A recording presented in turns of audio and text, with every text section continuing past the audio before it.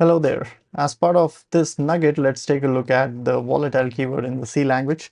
Now, one of the things that I've heard a lot of C programmers say when asked about the volatile keyword is the volatile qualifier or the volatile keyword uh, helps us stop a variable from getting optimized. So that is true, but I believe that's a side effect of a deeper effect or a deeper underlying thing, and that is what I want to explore with you. So I have this program here, simple main function, doesn't return anything. It has got this variable victim set to the value 3, and for our experimentation I'm going to replace it with the next line here, which is commented, and then there is like a for loop wherein this variable is just incremented. Very straightforward, very simple. So again, what I'll do then is execute GCC, and I'm using the RISC-V GCC because I can reason about the assembly better. What I'm doing here is compiling with an optimization of level 1, and then I'm telling the compiler that, hey, just stop once you have converted the C program to assembly. Do not proceed further, do not create the object and the machine code. We do not want that. And why are we wanting to do this? So I'm wanting to expose a deeper kind of underlying system level mechanics or system level effect of the volatile keyword, and that we're going to explore using the assembly.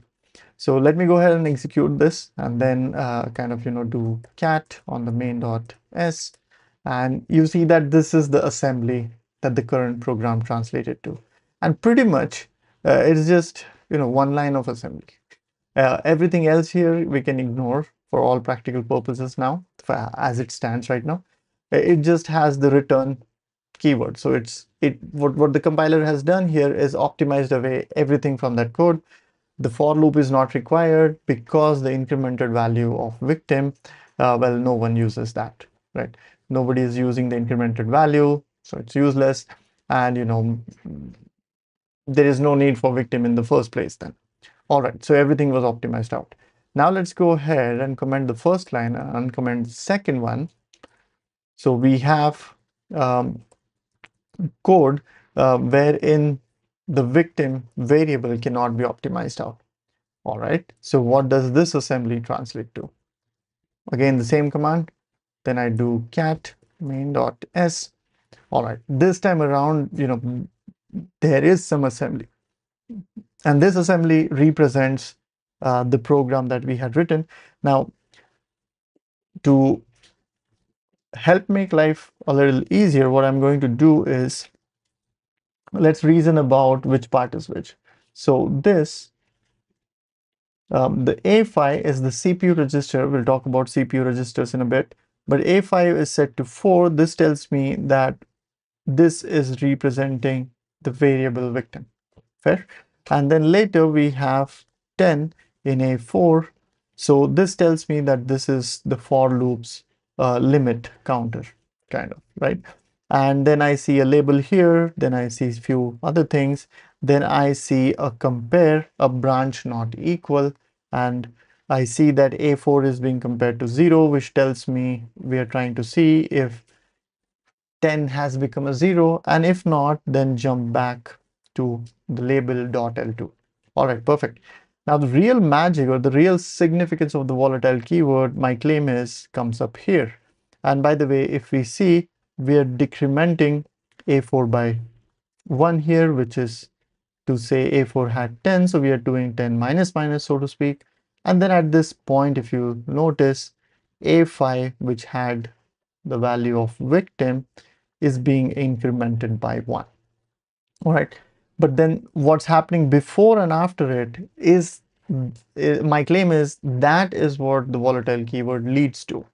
So what's happening here is the value is loaded into A5 from the stack, right? And this same value is stored here on the stack. So the 4 value of victim was stored on the stack, and SP is the stack register, so the stack pointer. But later what's happening here is we are loading the value 4 of the victim variable in the CPU register A5, then it is being incremented and that value is stored back. And this is the key. So now let's take a look at how we should imagine the CPU for this problem. So usually we'll have CPU and the CPU internally has something called register files, GPR or GRF in this case, a general purpose register files, or GP, usually GPRs, right? General purpose registers. So these are, A4, A5 are registers. And registers, you can think of them as local storage inside the CPU for the CPU to do computation, right? So CPU takes from the registers, computes, does some math on them and saves back into the registers, right? And then there is memory somewhere here where we had victim, right, with the value of 4.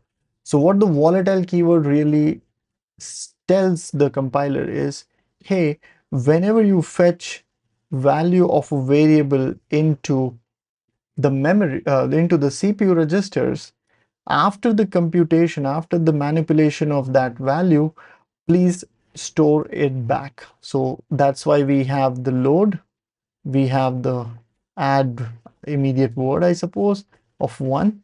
And then quickly after that addition, after the manipulation, it saves back the value using the store instruction. So it is load, modify, store. That's what the volatile keyword leads to. The summary then is, volatile keyword essentially means that the variable will not be cached in the CPU registers. It will always be sent out of the CPU. Now, one more nuanced thing that you should remember when reasoning about this is we might have memory. We might have memory where the victim variable was set to 4. Then we might have some caches, let's say L1 cache. Then we might have CPU. And for the first time, this will be kind of fetched from the memory to the CPU register. I think it was A5. Then when it is modified, so this is the load operation.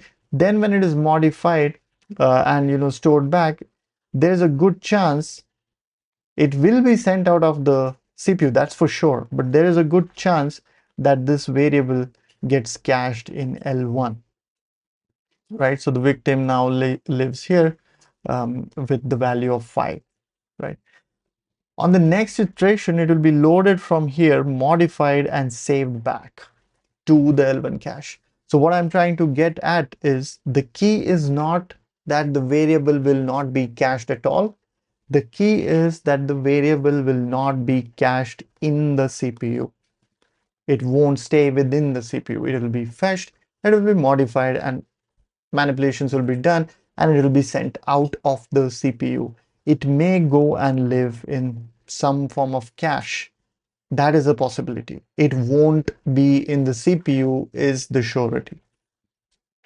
All right, then, unrelated to the volatile keyword, but let's say you wanted to go ahead and also say, hey, I don't want it to be cached in L1 also. How do I go about achieving, that? So that comes down to hardware level configuration, right? We have to specify to the hardware that, hey, certain addresses are not allowed to be cached. Then you have this true transparency of from the main memory to the CPU, and the value when sent back goes to the memory. But again, not caching at all is a system level hardware configuration that we might have to do. You have to write separate program for that. But if you do not want the variable to be cached in the CPU register, and that is the key, then you have to specify that variable to be volatile. So, the claim that volatile keyword ensures that your variable is not optimized out, well, that is correct, but this is then the underlying mechanics of it. This is what it really means behind the scene. So yeah, with this, I'll see you in the next one.